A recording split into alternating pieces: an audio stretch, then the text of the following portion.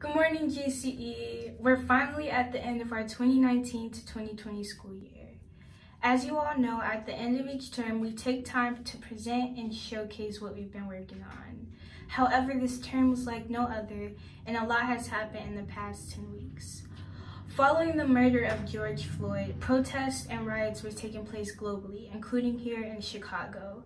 A lot of buildings were destroyed, including Central Camera Company, and that personally hit home. Long before this term, we were given a disposable camera to capture snapshots of joy.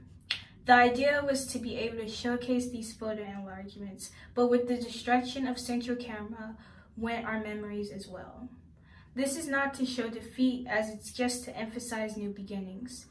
To quote the owner on his reaction to Central Camera being burnt down, "I'm going to rebuild and make it just as good or better, so I'm not depressed at all." That is exactly what we're doing today.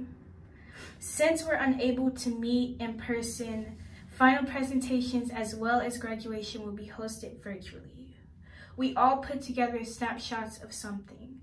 These will reflect our experiences from the past 10 weeks. From 12 to 1 p.m., final presentations will be taking place. Each student will present their snapshots in one of 7 rooms. Each room will represent a different line on the CTA.